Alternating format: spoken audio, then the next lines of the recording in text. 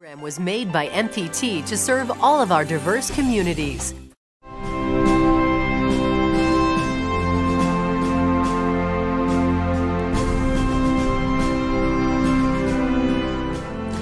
Good evening and welcome to MPT's live coverage of the governor's State of the State address. I'm Jeff Salkin. We will bring you the governor's speech in its entirety, followed by a Democratic response. This will be Governor Hogan's 7th State of the State address, and this will be very different from any of the previous 6. Traditionally, Maryland governors address a joint session of the House of Delegates and State Senate. Tonight, due to the pandemic, it will be the governor nearly alone in his office suite with a TV camera to address the state directly. Top issues include the pandemic response, how to speed up delivery of new COVID vaccines, while making sure that underserved populations are not overlooked. The pandemic has claimed more than 7,000 lives in Maryland. Hospital numbers have been rapidly improving, though, over the last 3 weeks. The governor has proposed a stimulus bill to assist individuals and businesses affected by the COVID recession. Maryland's unemployment rate is about double what it was 1 year ago. Another challenge is education, where the governor has been pressing for schools to reopen. Now the governor's State of the State address, live to the Maryland State House, the governor of Maryland, Larry Hogan. My fellow Marylanders, although it seems like a lifetime ago, just a year has passed since we last gathered with members of the General Assembly for the annual State of the State address. Last year, I spoke about how Maryland was setting a shining example for the rest of America because of our shared conviction that there is no problem we face that hard work, honesty, and courage cannot solve if we work together. Over this past year, as we have faced unimaginable challenges, those words were truly put to the test. But together, we rose to the challenge. And it is because of the courage, the sacrifices, and the strength of the people of Maryland that the state of our state is more resilient than it has ever been before. Just days after the last State of the State address, I convened a meeting in Washington with all of the nation's governors and the federal government's top public health experts, including Anthony Fauci and CDC Director Dr. Robert Redfield, where we received a harrowing warning of the imminent threat of a novel coronavirus that was about to reach our shores. Every single day since that day, we have had to take unprecedented actions that were unthinkable just a year ago. We opened new field hospitals and added 6,000 additional surge capacity hospital beds that we prayed would never have to be filled. We scoured the world searching for life-saving PPE, test kits, and supplies. We issued over 85 public health emergency orders. We called up the Maryland National Guard to save the lives of nursing home residents. Last spring, no state in America had any COVID-19 testing capacity whatsoever. As of today, the state of Maryland has now conducted 7.1 million COVID-19 tests. Just a few months ago, a COVID-19 vaccine seemed like a distant dream. But now, we have begun the greatest peacetime undertaking that America has ever launched, an all-hands-on-deck effort to produce, distribute, and administer hundreds of millions of COVID-19 vaccines across the nation. As of today, Maryland has administered more than 570,000 vaccines. Far more Marylanders have been vaccinated in just the first few weeks than the total number infected by the virus over the past year. And we are rapidly building a statewide distribution infrastructure as we anxiously await the additional supply that is so desperately needed. We are prepared to deploy whatever supply the federal government is able to produce. Unfortunately, right now, the amount of vaccines being allocated by the federal government is just a tiny fraction of what we need. That is the hard truth, not just for us in Maryland, but for every state in America. I've been urging the Biden administration to take every possible step to dramatically increase the pace of vaccine production and distribution. And we are hopeful that another promising vaccine candidate could be approved by the FDA and soon on the way to us, perhaps even in the coming weeks. And this one is actually being manufactured right here in Maryland. We will continue doing everything in our power at the state level to utilize every dose we are given, as thousands of heroes all across the state work around the clock to get more shots into the arms of our most vulnerable citizens just as soon as they are made available to us. And I want to assure you that we will not rest until vaccines are available to every single Marylander who wants one. These vaccines are safe and effective, and they're the result of groundbreaking cooperation between America's leading medical experts and pharmaceutical companies, and a transparent and rigorous review process led by the FDA. Getting vaccinated will help keep you, your family, and your community healthy and safe. We urge every Marylander to get a vaccine when one becomes available to you. It will prevent more illness, hospitalizations, and deaths, and it is the best hope for bringing this pandemic to an end. More than 350,000 Marylanders have been infected by COVID-19. Over 32,000 have been hospitalized. I'll never forget the day last March when I had the sad duty to report the first death of a Marylander from COVID-19.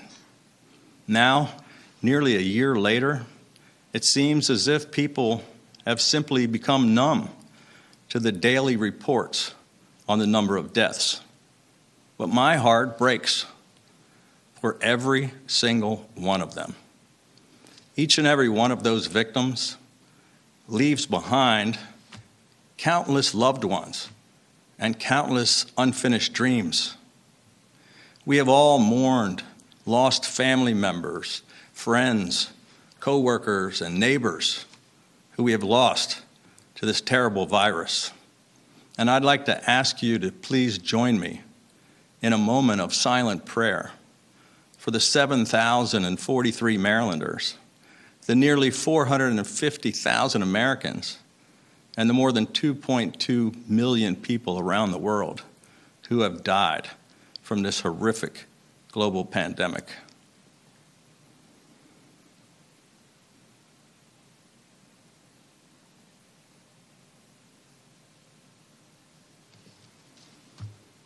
As we've battled against this crisis day and night over the past year, I've sometimes reflected on other challenges we've faced together over these last 6 years. Like just 90 days into my term, when the people of Maryland rallied behind our largest city, which was beset by the worst riots in 47 years. And 60 days after that, when I was diagnosed with cancer, Marylanders lifted me up and helped keep me, Maryland, strong. Throughout the entire 6 years since then, but especially over the past year, nearly every day, I've continued to see that very same Maryland strong spirit from unsung heroes all across our state. Our healthcare heroes who've been working on the front lines, showing such amazing courage, compassion, and strength.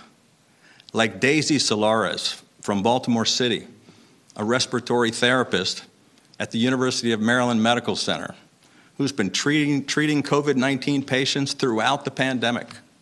Daisy was one of the first Marylanders to be vaccinated. She received the vaccine in honor of her father, who died from COVID-19. Daisy says the vaccine was a step forward at healing for her family. All the small businesses who have had to make difficult changes to continue serving their customers safely and to keep their workers employed. Like Route 1 Apparel, the pandemic hit their business hard, and they were struggling just to hold on. And then owner Ali Von Paris decided to start making masks and pandemic-themed apparel. So rather than having to lay people off, they were able to actually hire even more workers and to give back by donating masks to frontline healthcare workers. Our incredible teachers who have adapted to the challenges, like Tina Baker, a special education teacher in Carroll County who works with autistic students every day and who has had the courage to provide in-person instruction since September so that her students won't fall behind. Tina's superintendent says she does whatever it takes to support her students. Our essential workers in grocery stores, pharmacies, supply warehouses, and in transportation who have worked day in and day out to provide the goods and services we all depend on. Our farmers and watermen who have kept our food supply chain functioning smoothly. And the citizen soldiers of the Maryland National Guard who have helped build hospital capacity, administer COVID-19 tests and vaccines, and to distribute millions of meals to hungry kids. And when our democracy itself came under attack, they were the first to arrive to protect our nation's capital.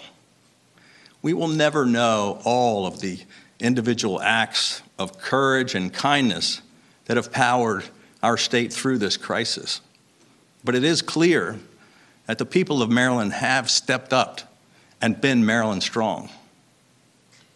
We have taken unprecedented executive actions to help those impacted by this pandemic, delivering more than $700 million in emergency state economic assistance to struggling families and small businesses who needed it most, grants for hard-hit restaurants and small businesses, the layoff aversion fund to save thousands of jobs, support for farmers to keep the food supply chain going, direct assistance for struggling families, incentives to help keep people in their homes, expand affordable housing, and to support the food banks who are helping those truly in need. It has made a tremendous difference, but now we need legislative action. Our top legislative priority is the Relief Act of 2021. This emergency legislation will provide more than $1 billion in immediate tax relief and economic stimulus for struggling Maryland families, small businesses, and those who have lost their jobs due to the COVID-19 pandemic. Tonight, I am once again calling on the legislature to pass this bill and get it to my desk as soon as possible so that I can sign it into law and so that it can take effect immediately. There is absolutely nothing more important for the legislature to do, and Marylanders simply cannot afford to wait. But short-term emergency economic relief isn't enough. We also need to lay the foundation for strong, long-lasting economic recovery. From 2015 to 2020, we achieved the greatest economic turnaround in America, with more businesses open and more jobs created than ever before in the history of our state. And I have no doubt that we can and we will do it again. I ask that my partners in the legislature help us make it more affordable to live, raise a family, start a business, and to retire here in our beautiful state. Lifelong Marylanders are moving to other states for one reason: our state's sky-high retirement taxes. We cannot let this keep happening. So once again, we are proposing more than $1 billion in tax cuts for every single retired Marylander, which will help keep tens of thousands of Marylanders from fleeing our state. Now more than ever, Marylanders need to be able to keep more of their hard-earned money in their own pockets. In spite of the national economic distress, for the 7th consecutive year, our FY 2022 Maryland budget is 100% structurally balanced, with absolutely no tax increases, with no layoffs or furloughs of our hardworking state employees, and without cutting any essential services for Maryland citizens. Maryland has not had a single tax increase since I was elected governor. During this time of unprecedented crisis, we need to be lifting people up, not dragging them down. The last thing Marylanders need is higher taxes, and that is a guiding principle of our economic recovery budget. Our budget provides historically high record funding for K-12 education, public health, and crime prevention, not only to address the visible consequences of COVID-19, but also the often unseen toll it's taken on our communities. Every single child in Maryland deserves a world-class education. That's why we are proposing that every school system receives more funding, regardless of declining enrollment figures.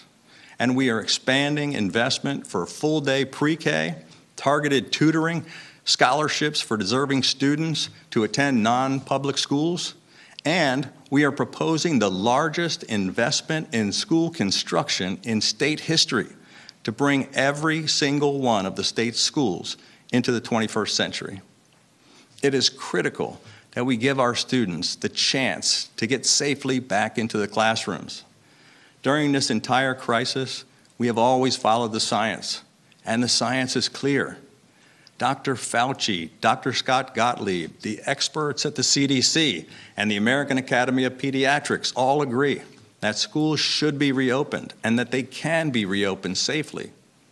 I want to commend all the teachers, administrators, parents, and students who have adapted under difficult and trying circumstances and have already shown this is possible.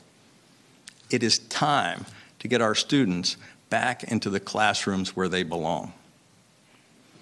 Even during the toughest moments of this past year, I still remain incredibly optimistic about the resilience of our people and the future of our state.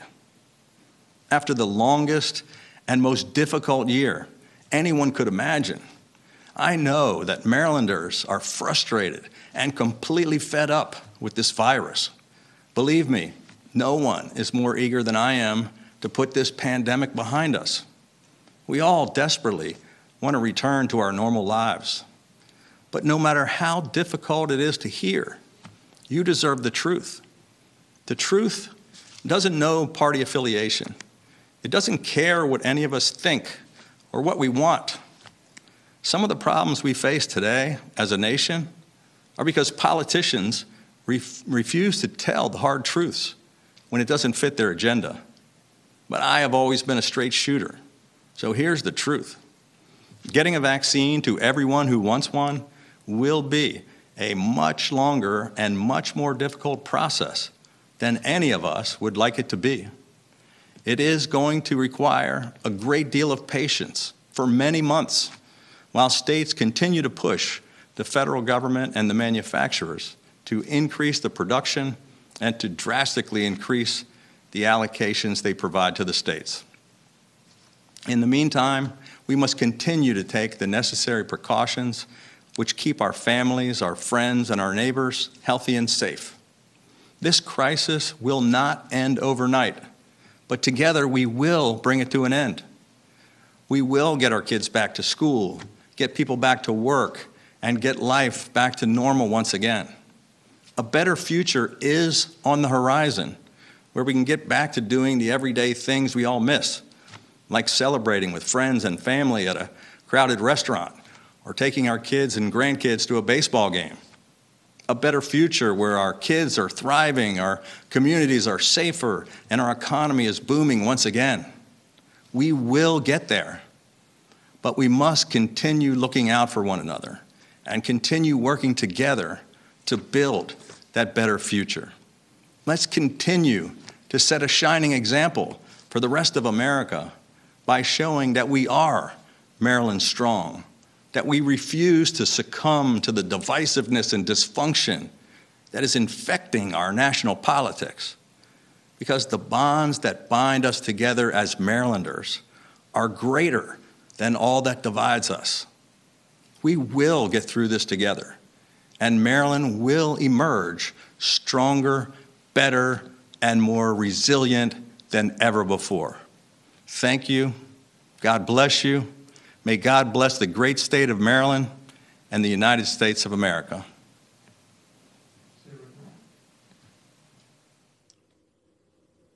And that was Governor Hogan delivering his annual State of the State address. Continuing MPT's live coverage now for a Democratic response. We are joined by Delegate Eric Luedtke of Montgomery County. He is the House of Delegates Majority Leader. Delegate, your view of the state of our state. Well, Jeff, look, under the leadership of Speaker Adrian Jones and Senate President Bill Ferguson, Maryland Democrats are united in confronting the threefold crisis of COVID, the recession, and structural injustice in our society. Working with the governor, the legislature will provide immediate relief for Maryland families and small businesses impacted by the pandemic. We know that working and middle-class families have been hit the hardest, and we are dedicated to providing direct relief to them. And to Maryland's small business owners who've been holding on through incredibly difficult times, help is on the way. But where the administration is failing, we will not hesitate to demand better from the governor and all of state government. We will keep pushing him to fix the bungled COVID vaccine rollout. Every Marylander that wants a vaccine should be able to get a vaccine, and it is unacceptable that our state currently ranks 46th in the nation for getting vaccines out. We will continue to fight for out-of-work Marylanders to get the unemployment benefits they are entitled to. Tomorrow, the House and Senate will be announcing changes to unemployment insurance to get the unemployed reliable benefits more quickly. And we will work to provide students with what they need to recover from learning loss. And we will demand that the governor and the superintendent of schools work with parents and teachers on school reopening instead of demonizing or threatening them. We will require protections for essential workers, for nurses and EMTs, for grocery store and pharmacy workers, for everyone who has served our state so selflessly during this pandemic. And we hope that the governor will join us in our efforts to pass long overdue policing reform and our speaker's racial justice agenda. Maryland was founded on a promise of freedom and opportunity, but that is a promise that has throughout our history been delivered unevenly, particularly for Marylanders of color. It was the generation of Frederick Douglass and Harriet Tubman that ended slavery. It was the generation of Thurgood Marshall and of Dr. Martin Luther King Jr. that ended legal segregation. It is the responsibility of our generation to end unequal treatment of Black citizens in our criminal justice system. And it is the responsibility of our generation to address racial inequalities in housing, in business ownership, in education, and in wealth creation. We must make equal opportunity a reality and not just an empty promise. We must use this moment to build a more just and equitable Maryland for future generations. Maryland will never reach its full promise until all Marylanders have equal access to the American dream. So Democrats will work relentlessly to move Maryland forward, to make sure that the state of our state grows stronger, not just over the next year, but for many years to come. For a Democratic view of the state of our state, we're speaking with Delegate Eric Luedtke, the House of Delegates Majority Leader. We're joined by MPT legislative reporter Charles Robinson. Charles? First of all, Delegate Luedtke, one of the centerpieces of Governor Hogan's relief efforts is something he's called the Relief Act of 2021. Your colleagues in the Senate have already added additional money to this. Let me get your ideas, because this bill is coming to your committee.